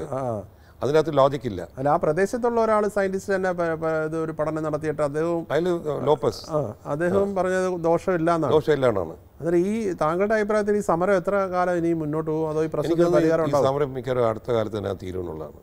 കാര്യം ഇപ്പോൾ എന്താ പറഞ്ഞാൽ ഇതിൻ്റെ ഈ സമരത്തിൻ്റെ ഒരു വിശ്വാസ്യത കുറവ് ആൾക്കാർക്ക് വന്നു കഴിഞ്ഞു. ഇതിനകത്ത് ഇത്രയും നാളെ എല്ലാവരും വിചാരിച്ചു ഇത് ഒരു ജെന്യുവിനാണ് ഇഷ്യൂ. ഇവർ പറയുന്നത് വെയർ ഹൗസിൽ ആൾക്കാർ താമസിക്കുന്നു. കഷ്ടമാണ് ഇത് കേട്ടാൽ. സർക്കാർ തീർച്ചയായിട്ടും അത് നേരത്തെ പരിഹരിക്കണമായിരുന്നു. പക്ഷേ ഞാൻ ചോദിക്കുന്ന ഒറ്റ കാര്യമുള്ളൂ, ഇത്രയും നാളെ വെയർ ഹൗസിൽ കിടന്നപ്പോൾ നിങ്ങൾ കത്ത് ചീഫ് സെക്രട്ടറി കൊടുത്തോ, കളക്ടറിന് കൊടുത്തോ, മുഖ്യമന്ത്രി കൊടുത്തിട്ട് അതിനെ പുറത്ത് നടപടി ഉണ്ടായില്ലെങ്കിൽ കോടതി പോയായിരുന്നല്ലോ. നിങ്ങൾക്ക് കോടതി കമ്മീഷൻ വയ്ക്കാം, കമ്മീഷൻ വന്ന് പരിശോധിച്ച് തീരുമാനം വരും, ഡയറക്ഷൻ വരും. അപ്പോൾ അതൊന്നും അവർ നോക്കിയില്ല. അവരെന്താണെന്നറിയാം, ഈ സിറ്റുവേഷൻ മുതലെടുക്കാൻ വേണ്ടി നമ്മൾ ഈ എമിനേഷൻ കൂട്ടി വയ്ക്കണമെന്ന് അറിയത്തില്ലേ, കോപ്പ് കൂട്ടി വെച്ച് ഇതിനെ ഒരു ട്രംപ് കാർഡായിട്ട് യൂസ് ചെയ്തു. ആ ട്രംപ് കാർഡാണ് ഇപ്പോൾ കളിച്ചുകൊണ്ടിരിക്കുന്നത്. ഇപ്പോൾ അവർ പറയുന്നത് ഇവർക്ക് ഗവൺമെൻറ് ഇപ്പോൾ എല്ലാത്തിനും ജീവം ഇറക്കി, ഇവർക്ക് കൊടുക്കാനുള്ള പണത്തിന് ജീവം ഇറക്കി, മറ്റേ ഫ്ലാറ്റ് കൊടുക്കുന്നതിനുള്ള ജീവം ഇറക്കി. തുറമുഖ നിർമ്മാണം നിർത്തുന്ന ഒഴിച്ചുള്ള ബാക്കി ഏറെക്കുറെ എല്ലാ കാര്യങ്ങളും അംഗീകരിക്കുകയാണ്. ഇവർക്ക് കെറോസിൻ്റെ കേസുണ്ട്, മണ്ണെണ്ണയുടെ കാര്യം. അത് ഗവൺമെൻറ്റിന് എനിക്കൊന്ന് ഫിനാൻഷ്യൽ ബേർഡൻ ഉള്ളതുകൊണ്ട് ഗവൺമെൻറ് ഒരിക്കലും അത് ചെയ്യാൻ പറ്റില്ല എന്നുള്ളത് ഞാൻ മനസ്സിലാക്കി. കാര്യം 200-250 കോടി രൂപ മുതലുള്ള ഇമ്പാക്റ്റ് ഉണ്ടെന്നാണ് പറയുന്നത്. അത് ഗവൺമെൻറ് എനിക്ക് തോന്നുന്നത് ചെയ്യാൻ പറ്റുള്ളൂ. ഇപ്പോൾ യൂജിൻ പെരേരയുമായിട്ട് ചർച്ച നടത്താനുള്ള അവസരം ഉണ്ടായിട്ടുണ്ടോ? നമ്മളെ അത് ശ്രീ സുരേഷ് ഗോപി ഒരു മീറ്റിംഗ് 2-3 ദിവസം മുമ്പ് ഈ കാത്തലിക് KCBC വഴി ഒരു ചർച്ച, കേരള കാത്തലിക് ബിഷപ്പ് കോൺഫറൻസ് അവരുമായിട്ട് ഇൻവോൾവ് ചെയ്ത് ശ്രീ സുരേഷ് ഗോപി ഒരു അറ്റംപ്റ്റ് നടത്തി നമുക്ക് ഇവരുമായിട്ടൊരു മീറ്റിംഗ് വെക്കാമെന്നുള്ള. അപ്പോൾ അവിടെ നിന്ന് ഒരു റിപ്രസെൻറ്റേറ്റീവ് ഹാജരാവണമെന്ന് ഒരു കണ്ടീഷനായിരുന്നു. അത് 2 ദിവസം മുമ്പ് എൻ്റെ തയ്യാറായിരിക്കണം, നമുക്കൊന്ന് പോകണമെന്ന് പറഞ്ഞു. അപ്പോൾ അതിനു മുമ്പ് ഇവർക്ക് അവിടെ നിന്ന് ഒരാൾ വരാൻ പറ്റും. അപ്പോൾ അദ്ദേഹം അവിടെ വിളിച്ച് ശ്രീ യൂജിൻ പെരയുമായിട്ട് അദ്ദേഹം സംസാരിച്ചായിരുന്നു. പുള്ളി പറഞ്ഞ് ഇത് ഭയങ്കര നെഗറ്റീവ് റെസ്പോൺസ് ആയിരുന്നു. പുള്ളി പറഞ്ഞ് ഭയങ്കര ഞാൻ പറഞ്ഞു സുരേഷ് നമ്മൾ പോരുത്, നമ്മൾ അവിടെ അങ്ങോട്ട് കയറി ചെല്ലുന്ന എന്താണ് ഒരു തേർഡ് പാർട്ടി ഒരു തേർഡ് പ്ലേസ് വെച്ച് നടത്തും. സൂസഭാഗ്യം തിരുമേനി അത്ര അല്ലാതായത് ഒരു അതൊക്കറിയാം. അദ്ദേഹം ഉണ്ടായിരുന്ന കുറച്ചുകൂടെ കാര്യങ്ങൾ മനസ്സിലാക്കി ഇത്. പക്ഷേ ഇപ്പോൾ എന്ത് ചെയ്യുന്നറിയാം, അദ്ദേഹത്തിൻ്റെ ഇപ്പോൾ ഒന്നാമത്തെ കാര്യം പുള്ളി ഓൾഡായി, ഹെൽത്ത് വൈസ് വീക്കാണ്. അപ്പോൾ അദ്ദേഹത്തിൻ്റെ ഒരു ഇതിൻ്റെ അകത്ത് എത്ര എന്ത് സംഭവിക്കുന്നുള്ള ഗ്രാഹ്യം അദ്ദേഹത്തിന് ഉണ്ടെന്ന് എനിക്ക് തോന്നുന്നില്ല. അപ്പോൾ അങ്ങനെ ഇരിക്കുന്ന സ്ഥിതിയിൽ അദ്ദേഹത്തിന് അവർ ഇടയ്ക്കിടയ്ക്ക് അദ്ദേഹത്തെ കൊണ്ട് സ്റ്റേറ്റ്മെൻറ്റ് റെക്കോർഡ് ചെയ്ത് ഇവിടെ കൊണ്ട് ഇറക്കും. അത് ട്യൂട്ടഡ് ആണെന്നാണ് ഞങ്ങൾ വിശ്വസിക്കുന്നത്. കാര്യം പോട്ട് വേണമെന്ന് ആഗ്രഹിച്ച ഒരാളാണ് അദ്ദേഹം. ആ ആൾ തന്നെ തിരിച്ചു പറയുമോ? അത് ശരിയാണ്. മതമേലധ്യക്ഷന്മാരെ കുറെ കൂടെ ഒരു സജീവമായിട്ടുള്ള രീതിയിൽ എൻ്റെ പോയിന്റ് പള്ളിയുടെ ലോഹയൊക്കെ ഇട്ട് നമ്മൾ പുരോഹിതരായിട്ട് കാണുന്ന ഒരാൾക്കാർ ആ ബോഡി ലാംഗ്വേജും ആ ടൂണും ആ ബിഹേവിയറും വേണം. അല്ലാതെ നമ്മൾ ഇവിടെ ഇപ്പം നമ്മൾ കാണുന്നത് അതല്ല. ഇപ്പം കാണുന്നത് നമ്മൾ ബാക്കിയുള്ള ഒരു തേർഡ് റേറ്റ് ആയിട്ടുള്ള ആൾക്കാർ സംസാരിക്കുന്ന പോലെയും ഒരു ഗുണ്ടാ നേതാവ് സംസാരിക്കുന്ന പോലെയൊക്കെയാണ് സംസാരിക്കുന്നത്. ഈ ലോഹയിട്ട് ഇതൊക്കെ ചെയ്യേണ്ട കാര്യമുണ്ട്. വളരെ നിർഭാഗ്യകരമാണത്.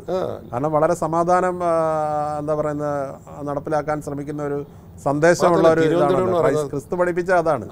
മാത്രമല്ല തിരുവനന്തപുരം എന്ന് പറഞ്ഞ ഒരു പട്ടണം അല്ലെങ്കിൽ തലസ്ഥാനം ഒരു ശാന്ത തലസ്ഥാനമാണ്, മതമൈത്രിയുള്ള സംസ്ഥാനമാണ്. അത് പാളയമാണ് നമ്മൾ എപ്പോഴും കാണിക്കുന്നത്. അത് ലാറ്റിൻ ചേർച്ചാണ് മറ്റത്. ഇപ്പോഴത്തെ മുസ്ലിം പള്ളിയാണ്, തൊട്ടപ്പുറത്ത് ഗണപതി കോവിലാണ്.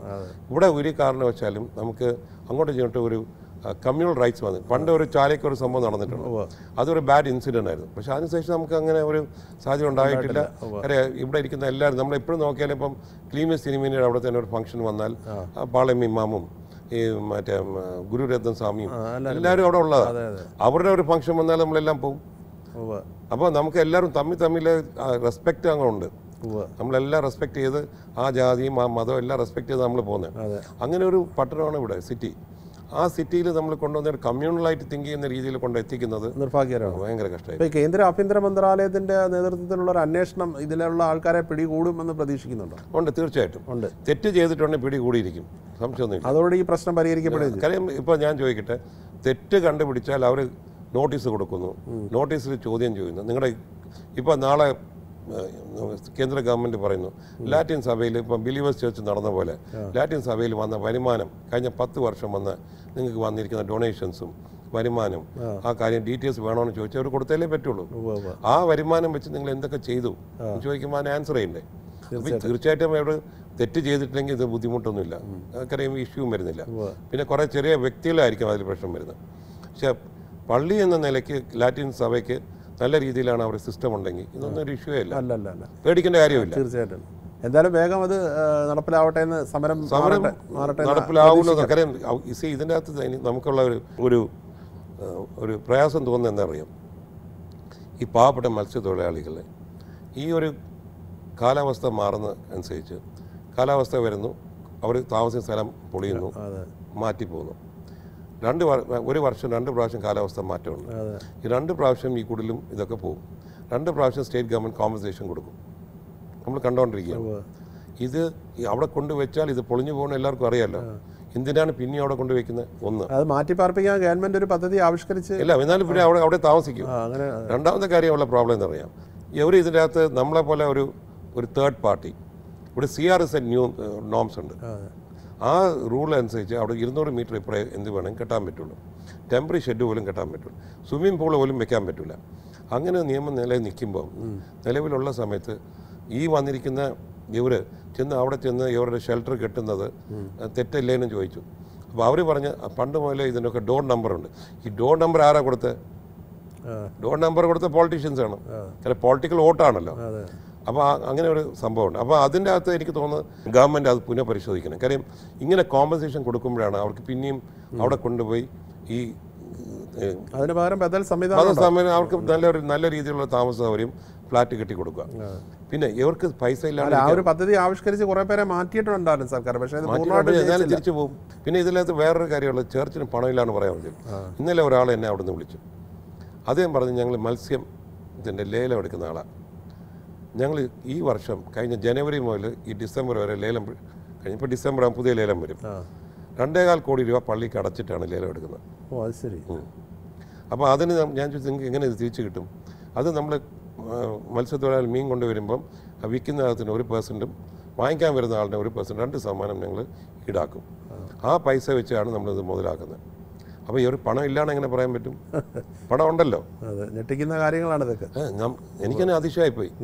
അപ്പം ഇതിനകത്ത് പള്ളി ആക്ച്വലി കുറച്ചുകൂടെ കാര്യങ്ങൾ മനസ്സിലാക്കി ജനത്തിൻ്റെ ഭാഗത്തിന് പണ്ട് ഇത് വൺ സൈഡഡ് ആയിട്ടുള്ള എഫ്ഐആർ മാറി. ഇപ്പോൾ വിഴിഞ്ഞം കൂട്ടായ്മ തിരിച്ചു വന്നു. എല്ലാവരും വന്നു. അതിൽ ജാതി മതമൊന്നുമില്ല. എല്ലാവരും ഒരുമിച്ച് നിൽക്കുന്നു. രാഷ്ട്രീയ പാർട്ടികൾ പതൊക്കെ ഒരുമിച്ച് വരുന്നു. ഉള്ള സാഹചര്യം വരുമ്പം തീർച്ചയായിട്ടും പുനർചിന്തിക്കണം. മുന്നോട്ട് പോകുന്ന കാര്യം നമുക്ക് ചർച്ച ചെയ്ത് തീർക്കാനുള്ള കാര്യം ചേംബർ ഇന്നും പറയുന്നില്ല ഞങ്ങൾ നിങ്ങളുടെ കൂടെ നിൽക്കാൻ തയ്യാറാണ്. നിങ്ങളെ പ്രശ്നങ്ങൾ ഹാൻഡിൽ ചെയ്യാൻ പറ്റുന്ന കാര്യങ്ങളാണ്. പക്ഷേ പോട്ട് നിർത്തിക്കൊണ്ട് ഒരു കാര്യം ഇല്ല, യോജിക്കാൻ പറ്റില്ല. മറ്റൊരു ചോദ്യം കൂടെയുള്ളൂ. ഈ ഇപ്പം തിരുവനന്തപുരത്തെ വിമാനത്താവളം സ്വകാര്യവൽക്കരിക്കുന്നതിനും അനുകൂലമായിട്ട് നിന്ന ഒരു തീരുമാനമാണ് ചേംബർ ഓഫ് കൊമേഴ്സ് കൈക്കൊണ്ടത്. ഇപ്പോൾ സ്വകാര്യവൽക്കരിച്ച ശേഷം എങ്ങനെയുണ്ട്? നമുക്ക് കാര്യം മനസ്സിലാക്കേണ്ടത് കഴിഞ്ഞ ഒക്ടോബർ 14 2021 ഈ ഒരു അദാനിക്കാർ ടേക്ക് ഓവർ ചെയ്തു. അവരെ എയർപോർട്ട് ടേക്ക് ഓവർ ചെയ്ത ശേഷം നമ്മൾ മനസ്സിലാക്കേണ്ട ഒരു കാര്യം, ഈ എയർപോർട്ടിലെ തൊഴിലാളികളുണ്ട്, ഈ യൂണിയനുണ്ട്. അവർ ചലഞ്ച് ചെയ്തിപ്പം ഹൈക്കോടതിയിൽ സുപ്രീം കോടതി പോയി കേസ് അവിടെ പോയി. അതിലൊരു അണ്ടർസ്റ്റാൻഡിങ് ആ കൺസെഷൻ എഗ്രിമെൻറ്റ് പറഞ്ഞിരിക്കുന്നത് ഒരു ടൈം പീരീഡ് ഉണ്ട്. ഈ ടൈം പീരീഡിൻ്റെ അകത്ത് എംപ്ലോയീസിന് അദാനിയെ ജോയിൻ ചെയ്യാം. താല്പര്യമില്ലാത്ത ആൾക്കാർ കണ്ടിന്യൂ ചെയ്യാം. ഇത് എയർപോർട്ട് എംപ്ലോയീസ്. ഇവർക്ക് കൊടുത്തിരിക്കുന്നത് സാലറി കൊടുക്കേണ്ടത് അദാനി കൊടുക്കണം 3 വർഷത്തേക്ക്. അപ്പോൾ ഇപ്പോൾ നടക്കുന്ന 3 വർഷത്തേക്ക് ശമ്പളം കൊടുത്തുകൊണ്ടിരിക്കുന്നത് അദാനിയാണ്. പണിയെടുക്കുന്നില്ല. അപ്പോൾ പണിയെടുക്കാതെ വരുമ്പോൾ എന്ത് പറ്റുന്നു? അദാനിക്ക് പുതിയ ആൾക്കാരെ എടുക്കാനും പറ്റുന്നില്ല. ഇപ്പോൾ അവർ കുറേ കാര്യങ്ങൾ പ്രോആക്റ്റീവായി. ഇപ്പം സ്റ്റേജ് 1, ഫേസ് 1, ഫേസ് 2, ഫേസ് 3 3 ഫേസായിട്ട് തിരിച്ച് ഡെവലപ്മെൻറ്റ് കൊണ്ടുവരുന്നു. ഇപ്പോൾ ഇരിക്കുന്ന ഡൊമസ്റ്റിക് ടെർമിനൽ പൊളിച്ചു മാറ്റി പുതിയ ടെർമിനൽ. ഏറ്റവും വലിയ പ്രശ്നം ഇവിടെ വരുന്നത് എന്താണെന്ന് അറിയാം? 18 ഏക്കറിൻ്റെ ഇഷ്യൂ ആണ്. സർക്കാർ 18 ഏക്കർ എടുത്ത് കൊടുക്കാമെന്ന് പറഞ്ഞു. ഇവിടെ ഒരു ഈഗോ ക്ലാഷ് ഉണ്ട്. സർക്കാർ ഇപ്പോൾ കേസ് ജയിച്ചില്ല. സർക്കാർ ഇതിന് മുൻകൈ എടുത്ത് കൊടുക്കുമോ എന്ന് ചോദിച്ചാൽ നമുക്കറിയത്തില്ല. അപ്പോൾ ആ 18 ഏക്കർ വന്നാൽ മാത്രമേ നമുക്ക് ഈ ടെർമിനൽ എക്സ്പാൻഷനും ഇത് വരും. അപ്പോൾ നമ്മൾ ഈ അടുത്ത കാലത്ത് ഒരു കണക്ടിവിറ്റി സമ്മിറ്റ് നടത്തിയായിരുന്നു ട്രിവാൻഡ്രത്ത്. അതിൽ ഒരു 30ഓളം എയർലൈൻസിൽ CEOs വന്നിരുന്നു. CEOസും സിഒയുടെ ലെവലിൽ സെക്കൻഡ് ലെവൽ. നമ്മൾ അവിടുത്തെ ഷോക്കേസ് ചെയ്ത് കൊടുത്ത തിരുവനന്തപുരം എയർപോർട്ടിൻ്റെ സാധ്യതകളാണ്. 1932 വന്ന എയർപോർട്ട് 628 ഏക്കറേ ഉള്ളൂ. അപ്പോൾ ഈ എയർപോർട്ടിൻ്റെ സാധ്യതകൾ എന്ന് പറയുന്നത് തിരുവനന്തപുരം, കൊല്ലം, പത്തനംതിട്ട, തമിഴ്നാട് ഡിസ്ട്രിക്റ്റ് ആയിട്ടുള്ള കന്യാകുമാരി, തിരുനെൽവേലി, ഇത്രയും ആണ് നിങ്ങളുടെ ക്യാച്ച്മെൻറ്റ് ഏരിയ. ഈ ഇവിടുന്ന് കൊച്ചിയിൽ പോകുന്ന പാസഞ്ചേഴ്സ് എണ്ണം കൂടിയിട്ടുണ്ടെങ്കിൽ നമ്മുടെ പഠനം നടത്തിയ ശേഷം 35 തൊട്ട് 40% പോകുന്നത് ഈ എയർപോർട്ടിൻ്റെ ഉള്ള മൈഗ്രേഷനാണ്. അവർ ഇവിടെ നിന്നാണ് അങ്ങോട്ട് പോകുന്നത്. കാര്യം റേറ്റ് കുറവ്, ഫ്ലൈറ്റിൻ്റെ കണക്ടിവിറ്റി കൂടുതൽ, ഇങ്ങനെയുള്ള സാധ്യതയുണ്ട്. അപ്പോൾ നമ്മൾ ഇവരുടെ മുമ്പേ നമ്മൾ ഷോക്കേസ് ചെയ്തു. ട്രിവാൻഡ്രം MP ശ്രീ ശശി തരൂരായിരുന്നു അതിൻ്റെ ചെയർമാനാക്കി വെച്ചു. ശ്രീ പ്രേമേന്ദ്രൻ MP കൊല്ലം MP വന്ന് പ്രസൻറ്റ് ചെയ്തു. ആൻ്റണി ശ്രീ MP വന്ന് പ്രസൻറ്റ് ചെയ്തു. കന്യാകുമാരി MP ശ്രീ വിജയ് വസന്ത് നമുക്ക് മെസ്സേജ് അദ്ദേഹം വരായിരിക്കും. അപ്പോഴത്തെ ശ്രീ രാഹുൽ ഗാന്ധിയുടെ യാത്രയുണ്ടായിരുന്നു. ശ്രീ ജോൺ ബ്രിട്ടാസ് എല്ലാവരും വന്ന് ഇവരെ ഇത്രയും പ്രസൻറ്റ് ചെയ്യും. അപ്പോൾ ആണ് ഇവർ നോക്കുമ്പോൾ ഇത്രയും MP-മാർ വന്ന് ട്രിവാൻഡ്രത്തിന് വേണ്ടി സംസാരിക്കുന്നത്. പിന്നെ എയർലൈൻ ഇൻഡസ്ട്രിക്ക് ഏറ്റവും കൂടുതൽ സോഫ്റ്റ്വെയർ കൊടുക്കുന്ന ഒരാളാണ് IBS BK മാത്യൂസ്. അദ്ദേഹം വന്ന് പ്രസൻറ്റ് ചെയ്തു. അദ്ദേഹം പറഞ്ഞു ഈ എയർപോർട്ടിൻ്റെ സാധ്യതകളും കാര്യങ്ങളും. പിന്നെ ഇതിനെപ്പറ്റി ഈ എയർപോർട്ടിൻ്റെ ഏറ്റവും വലിയൊരു ഷുവറായിട്ടുള്ള ഓഡിയൻസ് ഉള്ളത് ടെക്നോ പാർക്കാണ്. അതിൻ്റെ സാധ്യതകളെ പറ്റി ശ്രീ ക്രിസ് ഗോപാലകൃഷ്ണൻ പറഞ്ഞു this is what going to be your business. അപ്പോൾ നിങ്ങൾക്ക് 1 ലക്ഷം പേരായി ഇവിടെ. വി ആർ മേക്കിംഗ് ഇനിയും നമ്മൾ ട്രിവാൻഡ്രം അജണ്ട ടാസ്ക് ഫോഴ്സ്, ഇപ്പോൾ Trivandrum chamber of കോമേഴ്സും Trivandrum agenda task force എന്ന് പറഞ്ഞ C. മാത്യൂസാണ് അത് ഹെഡ് ചെയ്യുന്നത്. നമ്മൾ 10-15 പേര് അതിലുണ്ട്. പിന്നെ എവേക് ട്രിവാൻഡ്രം ഞാൻ ചേംബറിൻ്റെ കീഴിൽ കൊണ്ടുവന്ന ഒരു ഓർഗനൈസേഷൻ, അതിൻ്റെ അകത്ത് 100 ഓർഗനൈസേഷൻ ഉണ്ട്. അപ്പോൾ ഞങ്ങൾ ആ പഠനം നടത്തിയപ്പം നമ്മളവിടെ പ്രസൻറ്റ് ചെയ്ത് 32,000 crores വർക്ക് തിരുവനന്തപുരം നടക്കുന്നുണ്ട്. ഇപ്പം 32,000 കോടി രൂപയുടെ വർക്ക് നടക്കുന്നുണ്ട്. അതിൽ ഏറ്റവും കൂടുതൽ വർക്ക് നടക്കുന്നത് കോവളം കോൺസ്റ്റിറ്റ്യുവൻസിയിൽ 9,400 കോടി രൂപ. 4800 കോടി രൂപയുടെ വർക്ക് നടക്കുന്ന കഴക്കൂട്ടം കോൺസ്റ്റിറ്റ്യുവൻസി. ഈ ഇരിക്കുന്ന തിരുവനന്തപുരം കോൺസ്റ്റിറ്റ്യുവൻസി 2800 കോടി രൂപയുടെ വർക്ക്. അങ്ങനെ ഓരോ കോൺസ്റ്റിറ്റ്യുവൻസി എത്ര വർക്ക് നടക്കുന്ന നമ്മൾ അവിടെ കാണിച്ചു കൊടുത്തു. അപ്പോൾ നമ്മൾ ഈ വർക്ക് എന്ന് പറയുന്നത് വർക്ക് നടക്കുവാണ്, അല്ലാതെ പേപ്പറിലല്ല. അതിന് ഫണ്ട് എവിടെ നിന്ന് വന്നു? സ്റ്റേറ്റ് ഫണ്ട് എത്രയുണ്ട്, സെൻട്രൽ ഫണ്ട് എവിടെ നിന്ന്, PPP എത്രയുണ്ട്, ഇത് കംപ്ലീറ്റ് ഡോക്യുമെൻ്റ് ചെയ്ത് രേഖയാക്കി ഇവരെ മുമ്പ് പ്രസൻറ്റ് ചെയ്തു. ആ മീറ്റിംഗ് വന്ന് ഇപ്പം ആ മീറ്റിങ്ങിൽ വന്നിരിക്കുന്ന ഇപ്പോൾ 2-3 ദിവസം മുമ്പ് എയർ ഏഷ്യ ബെർഹാഡ് എന്ന് പറഞ്ഞാൽ അതിൻ്റെ മലേഷ്യൻ കമ്പനി ടാറ്റ ആയിട്ട് ടൈപ്പ് ചെയ്തു. എയർ ഏഷ്യ ബെർഹാഡിൻ്റെ CEO 2-3 ദിവസം മുമ്പ് ഞങ്ങളുടെ കൂടെ ഉണ്ടായിരുന്നു. അദ്ദേഹം തിരുവനന്തപുരംകാരനാണ്. തിരുവനന്തപുരംകാരൻ എന്ന് പറഞ്ഞാൽ അദ്ദേഹത്തിൻ്റെ വൈഫ് തിരുവനന്തപുരത്തുള്ള, അതിൻ്റെ വൈഫ് എന്ന് പറയുന്നത് പഴയ ചീഫ് മിനിസ്റ്റർ ആയിരുന്ന ശ്രീ പട്ടംനാണപിള്ളയുടെ ഗ്രാൻഡ് ഡോട്ടറാണ്.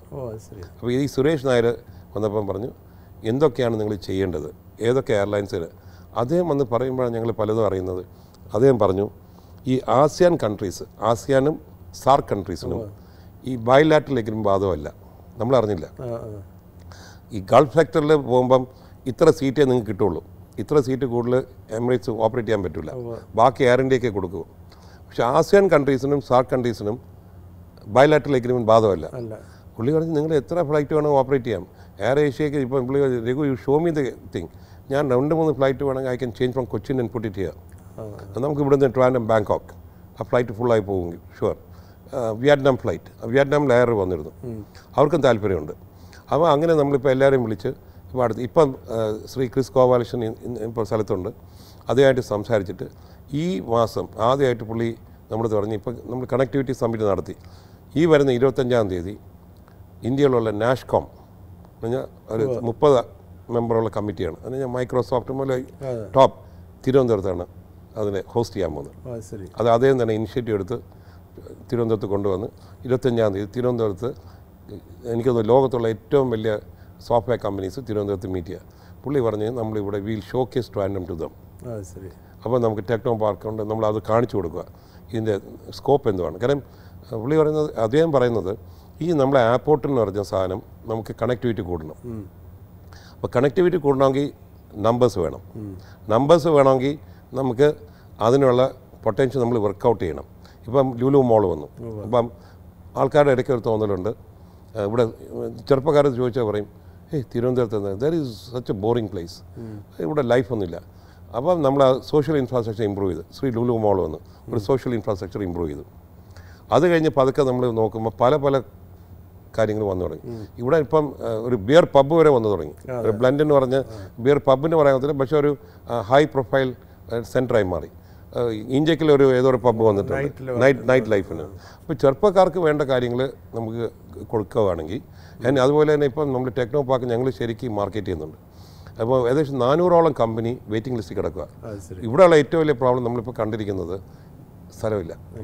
അപ്പോൾ നമ്മളിപ്പോൾ ഉദ്ദേശിക്കുന്നത് ഇനി അടുത്ത സ്റ്റേജിൽ ക്രിസ് ഗോപാലകൃഷ്ണൻ പറഞ്ഞൊരു കാര്യം, ബാക്കി മദ്രാസിലും പൂനെയിലും ചെന്നൈയിലൊക്കെ വന്ന റീസൺ പ്രൈവറ്റ് ഡെവലപ്പേഴ്സ് നിങ്ങളെപ്പോലെയുള്ള ബിൽഡേഴ്സ് കെട്ടിടം കെട്ടി വാടക കൊടുക്കും. അവിടെ പ്രസ്റ്റീജാണ് കെട്ടിയിരിക്കുന്നത്, ബ്രിഗേഡാണ് കെട്ടിയിരിക്കുന്നത്, ഗവൺമെൻറ് അല്ല. അപ്പോൾ അതുപോലെ നിങ്ങളെ ബിൽഡേഴ്സ് എല്ലാം കൂടെ കെട്ടി സ്ഥലം എടുത്ത് lakhs and lakhs square feet കെട്ട് ആൾക്കാർ വരും. നിങ്ങൾ ഗവൺമെൻറ് ഡിപ്പെൻഡ് ചെയ്തുകൊണ്ടിരുന്നാൽ ഗവൺമെൻറ് എത്ര കെട്ടാൻ പറ്റും? അപ്പോൾ ഇപ്പോൾ ഞങ്ങൾ അതിൻ്റെ അടുത്ത നടവിലോട്ട് പോവുകയാണ്. പിന്നെ മൂന്നാമത്തെ ഒരു കാര്യം നമ്മൾ ജനുവരി പ്ലാൻ ചെയ്യുന്നത് 2035 ട്രിവാൻഡ്രം അറ്റ് 2035. ഈ വരുന്ന 10 വർഷത്തിനകത്ത് അല്ലെങ്കിൽ 12 വർഷത്തിൻ്റെ അകത്ത് ട്രിവാൻഡ്രത്ത് നടപ്പിലാക്കാൻ പറ്റുന്ന സാധനം മാത്രമേ പറയുന്നുള്ളൂ. നടപ്പിലാക്കിയിരിക്കും. ആ 10 വർഷത്തിനകത്ത് എന്തൊക്കെ നടപ്പിലാക്കാൻ പറ്റുന്നുണ്ട്, ഏതൊക്കെ മേഖലയാണെന്നുള്ള കംപ്ലീറ്റ് ഇപ്പോൾ വർക്ക് നടന്നുകൊണ്ടിരിക്കുക. അതിൻ്റെ ഒരു വർക്ക്ഷോപ്പ് 2035 നമ്മൾ പ്രസൻറ്റ് ചെയ്യുന്നുണ്ട്. അപ്പോൾ തലസ്ഥാന വികസനത്തിന് വേണ്ടിയുള്ള പോരാട്ടം തുടരുക. എല്ലാ ആശംസകളും. Thank you so much.